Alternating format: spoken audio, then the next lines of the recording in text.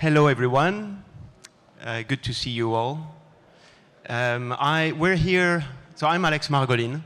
Very nice to meet you. I'm a partner at Permira, which is a private equity and growth capital firm.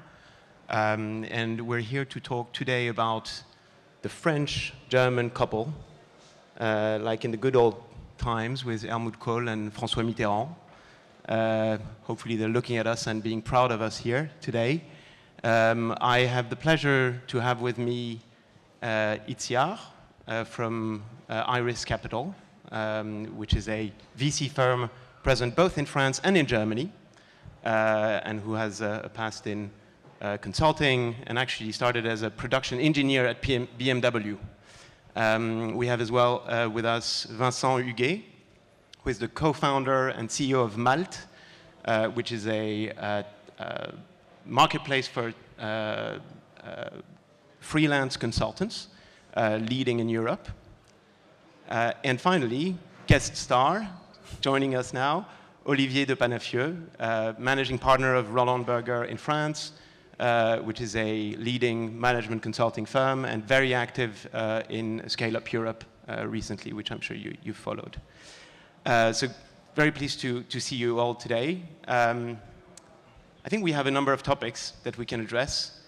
The first one, I'll quickly go through the 4 big questions that we would like to discuss. The first one is, when we talk about France and Germany, there is this big question around the cultural fit.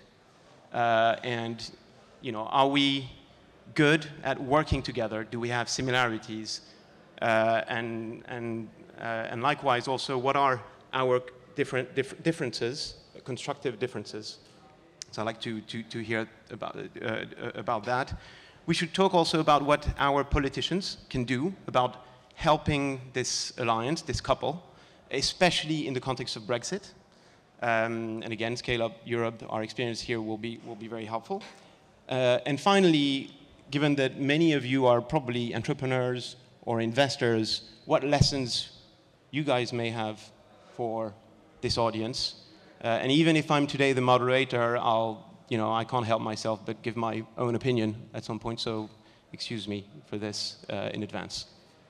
So we'll start with the cultural fit. I'll start with Vincent.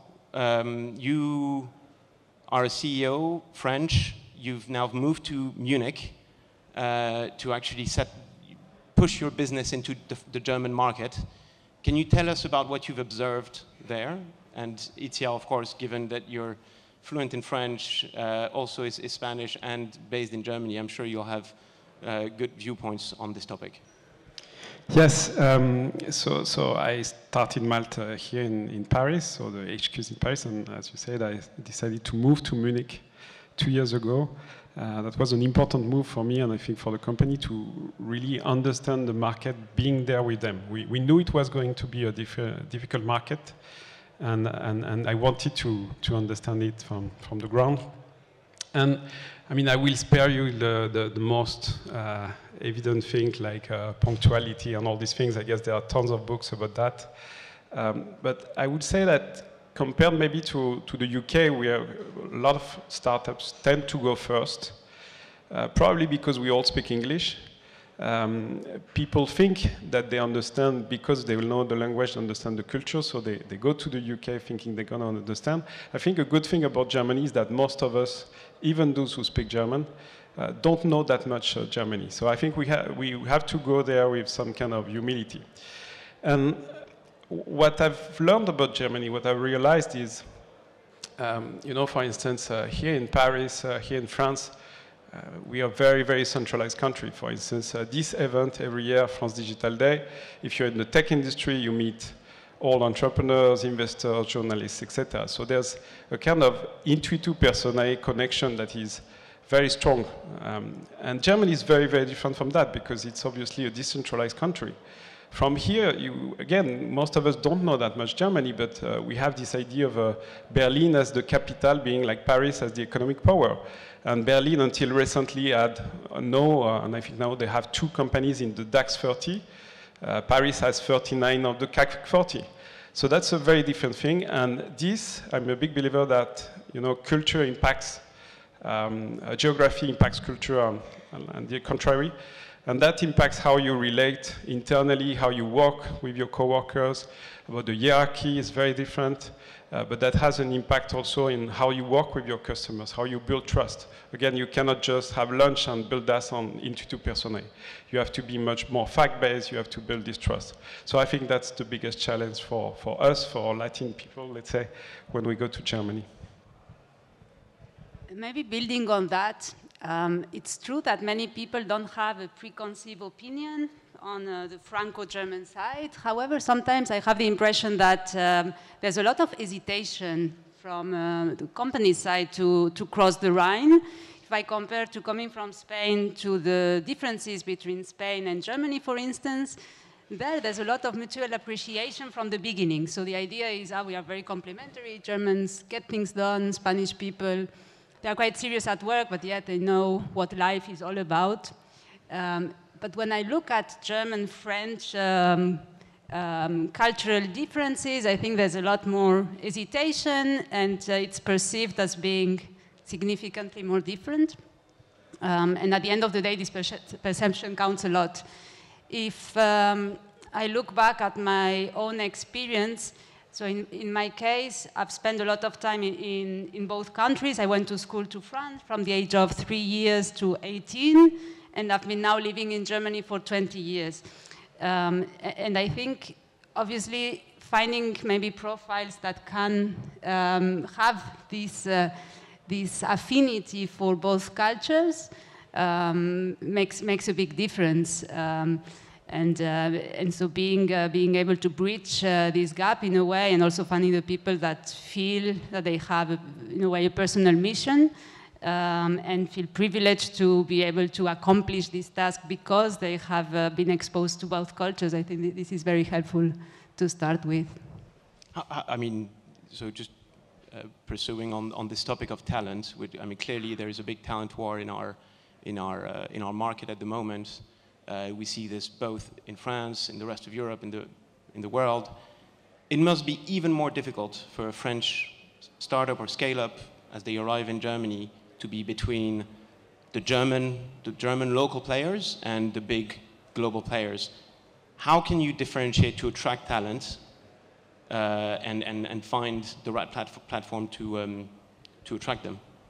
Yeah, I think that's the big topic. That's the most difficult thing. That's a market where there is no unemployment, but no at all levels of society. So when you go to people in the digital market, in tech, in sales, etc., it's even worse. Like we realized, like our internal HR team or our headhunters, I mean, here in France, you contact some people and they politely say no. They politely say, okay, let me have a call and I'll see, and I'll check if it's interesting for me. There, it's again this very direct, in a way you win some time, approach of saying, okay, what is the salary? Why is your company great? And you have to pitch. So I've been, in many occasions recruiting salespeople in Munich.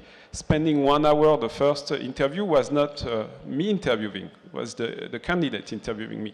So that's a very difficult market, that's for sure. And that's why, again, that's one of the reasons when I went there, because I think that German people, I mean, no one wants to work for a satellite office. So if you are, I don't know, working in Salesforce or in Google in Paris, that's a bit different. It's such a big company, it's a bit different. But realize that if you are launching in Germany and you're a French company, nobody knows you. So you have, as you said, you are between these local players who are, they have their own network from the investors, etc. And you have on the other side the big American players. And the big American players, I mean, DACH is the biggest market of continental Europe. Let's say Slack is launching, they go to Munich, they hire 10 sales. They don't really care about the price of it, So they pay, maybe if you pay 100, they pay 200. So yes, you have to find something in employer branding, and one of the things I thought was important for me is showing the people, the candidate there, that it's the most important market for us in Europe, and that was why I decided to go there.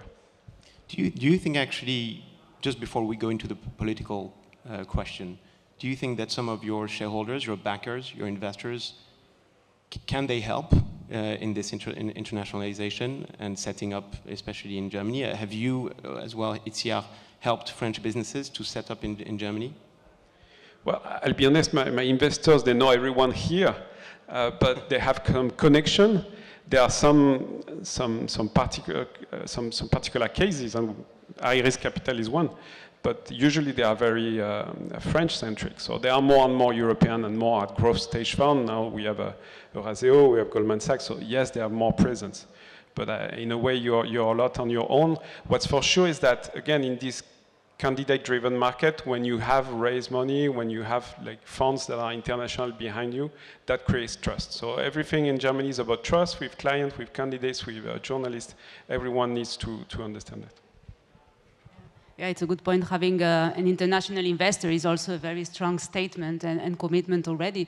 But yes, there are many examples of companies where we've helped out with going international, and the flavor of it varies from case to case, but some things is things like identifying a small team from a small competitor player that maybe got acquired, and where we know the people, we know they will be available, and we make this connection, or identifying a small first unit in this place. Sometimes it's more about helping out, figure out which is the right location to start with, or also when to open a local office. Yeah, we've seen this as Permira, and as we've been backing, you know, a number of big scale-ups today, like Klarna or like Flixbus or now Miracle or others, NextThink. I mean, as they set up in new countries, we've been hopefully helpful to them in expanding. Olivier, politicians, what can they do about it? How can they help us? Thanks, Alexandre. That's a very good question, I think. No, the good thing is they can do something about it. They can do something about it because they're first fully aware of the situation. Secondly, they know what is at stake. And thirdly, they have levers to activate. So first, they know the situation. Despite the brilliance of our companies, the people in this room and in this event in general, despite the 70+ unicorns we have in Europe, the 2 million+ employments which have been created, we do not have the complete populated, I would say, landscape of unicorns, multicorns, ultimate industrial buyers, powerful IPOs, the full landscape of VC from down to top, and especially the top part. And so this complete populated ecosystem doesn't pre-exist completely. And so we need to do something about it in order to nurture it, to help it bloom. So they know that. Secondly, they know what is at stake. First, I think I was very amused to hear you about the Franco-German thing, because there is something at stake, which is that we are very fragmented, obviously. And so, obviously, most of the scale-ups go directly to the US before becoming European, because it sounds more frightening to cross the Rhine than to cross the Atlantic Ocean, in a way, doesn't it? It's quite a paradox. So we are lacking the commercial, but also HR European market. Secondly, even though we have a lot of funds, we're still lacking a lot of very large financing, plus the very powerful IPO market. Lacking a little bit as well of deep tech scale-up, and finally collaboration between scale-ups and large groups.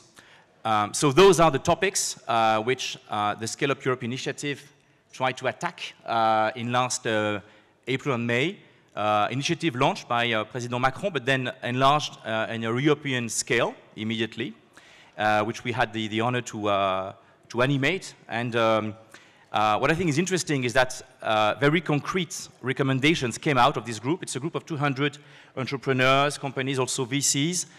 So the ecosystem itself, really, not politicians, but the ecosystems, suggesting ideas for politics or for the ecosystem itself. So, for example, for the HR, you know, there is the idea of this European tech visa, which we propose to enlarge to a real European tech worker status, which will allow and really help international careers, allowing notably the portability of social rights, and in the end, having cities, obviously like Paris, but other ones that will be hubs, like London is a hub today, completely international. Same kind of idea is to foster unification of the stock option systems.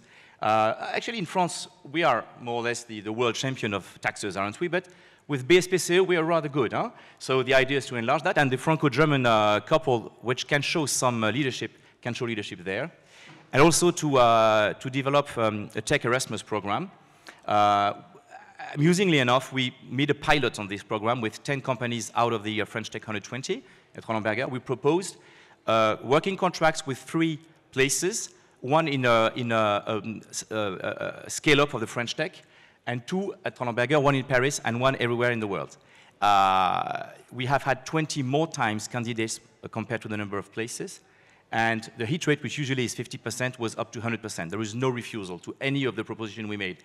Usually we lose one out of 2. So that is something which is, I think, called to bloom and to hopefully generate a generation of young people which are, by design, more fluid, I think. And maybe regarding the financing, the idea is to have the EIF launching a program which will sponsor 10 to 15, 1 billion plus late-stage funds, plus pre-IPO funds, and I think ultimately we may have a bridge between various European stock markets, which will allow international investors to invest into the scale-ups which are quoted without having to merge the stock markets, because that is a very complex thing. But being able to invest wherever with the same bridge, with the same platform, is already a first step. That's not directly in the current recommendations. I think it's the next step. So yes, they can do things. It's a lot of meat in the plate, I think. It's currently being done. And thank you. And Vincent and Itziar, do you see that because there seems to be also a problem of visibility of some of the measures. We are aware of these, but not every investor, not every entrepreneur is aware of them. Do you feel like they're concrete enough and reachable enough as measures when you're an entrepreneur or an investor? Well, I think we can always do better. I think they are good. I mean, there's at least we understood that we have to make it work. I mean, the European scale is the good scale. If we want to compare with the unicorns of the US and China, we have to build this, in particular, our German-French couple. I think there are some more concrete things that can be done. This morning, we were also with some members of France Digital with Minister Franck Riester in charge of France attractiveness. And the message I wanted to give him is the stock option system that we have in France, the BSPCE, is a very powerful one. I think it has helped in the ecosystem thriving, because you can pay people less than Google or Amazon does, but you give them stock options that will be more in the future. The system in Germany is very bad. And so the startup in Germany with the equivalent of France Digital are lobbying against that. But I think we need to think even more ambitious. We need that at a European level. So that, for instance, we have an office in Madrid, we have an office in Munich, we are launching Benelux. So we have some kind of, for me that's the ideal, but supranational system for stock options, which could be European and accessible to all tech or innovative companies. That will be a big difference, because if we want to compete in terms of talent to the GAFA, well, that's the only option. So we need to have an alignment. We need to have German people coming to Paris and understand what their stock options are worth, what is the fiscality on it, and the contrary. Yeah, from the German perspective, the ESOP is definitely a big pain point. The other one I would highlight is tax incentives for angels or private investors in funds. I think there you can see immediately also the impact if I compare to France.